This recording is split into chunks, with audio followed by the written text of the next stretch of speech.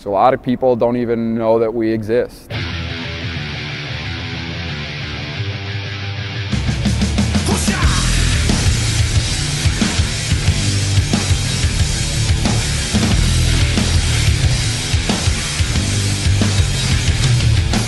I think we had a bit of a bigger crowd on a more consistent basis when I was playing, and I don't know exactly the reason for that. I think the success of the team had a lot to do with it. We went to 4 national championships in a 6-year span in the school newspaper on a regular basis. As far as the atmosphere goes though, fans here are great. When the fans are coming in and filling the place, this is as fun of an environment to play in as there is in the ACHA. I mean, obviously it's a lot more fun for these guys to play in front of people. Nobody likes playing in front of an empty stadium. As members of the American College Hockey Association, the Fighting Illini play on campus at the historic University of Illinois Ice Arena. The team does not receive funding from the university and is registered as a student organization. As far as our program, we operate mainly off of our ticket sales. Our players pay a small fee to play here, but the majority of our revenue comes from ticket sales. If we're not selling tickets, it's very difficult for us to have a program. As stated on their team website, the team is a non-varsity sport. With tuition continuously rising, players need to pay to play, which can put a burden on the players' expenses. Usually we're at the rink for about 2 to 3 hours every day during the week. We've had from 4 to 5:30. Friday, Saturday we have our games. We usually get to the rink around like 5:15, 5:20. The games typically end around 10:30. Just in terms of strict practice and game time, that's about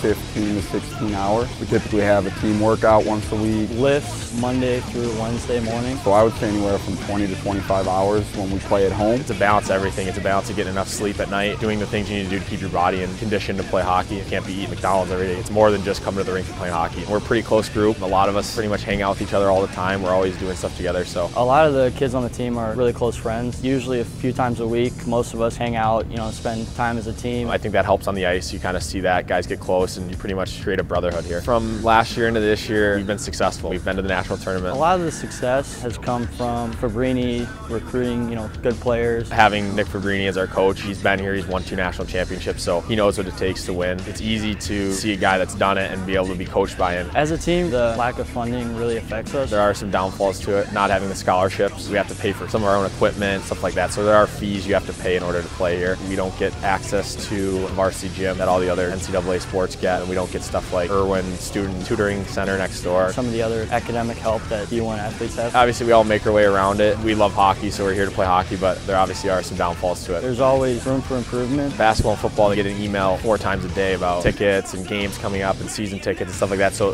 they get a lot more exposure. I think it would probably be a lack of advertisement compared to some of the other sports. Some of the other sports around campus have more access to different ways of advertising. We don't have the money to be able to fund stuff like that. The fact that a lot of people think of us as a club, even though I would argue that we operate closer to an NCAA program than a club sport. One of our biggest issues is just our ability to get out and market ourselves. We don't have a full-time staff the way that the Division I sports here do. We're not going to be on ESPN. It's not as easy for us to reach those people as it is for the football and basketball program. Take a look at social media. Since created in 2010, Illini Hockey has nearly 2,000 followers on Facebook, while basketball and football have over 100,000 and 80,000 respectively. When it comes down to it, it's something I've done my whole life, and it's really for a love of the game at this point. I think just coming here and be able to play in front of tons of fans and guys who come here, they've played hockey their whole life. They've played juniors, they've left home for 2 years to play hockey, and I don't think guys just want to give that up. As a former player here also and member of the club, I think that these guys do everything they can and pay out of their own pockets to be able to represent the university on the highest stage possible. Although not as popular than other sports, Illini Hockey has some great accomplishments. In the 2007-2008 season, the team finished undefeated with a 38-0 record. They were also champions of the 2005 and 2008 and have been to 18 ACHA tournaments. When we were here and ranked in the top 5 every year, this place was full every weekend. If we are able to get back to that point, and I think that this year we have a good chance to do it, I think that the crowds will follow. People want to see a good product, and I would argue that there's nothing more exciting than 2 good hockey teams going back and forth, the fastest sport there is. I think that if we can take care of our end, I really believe that the students and the fan base around here will follow and hold up their end as well.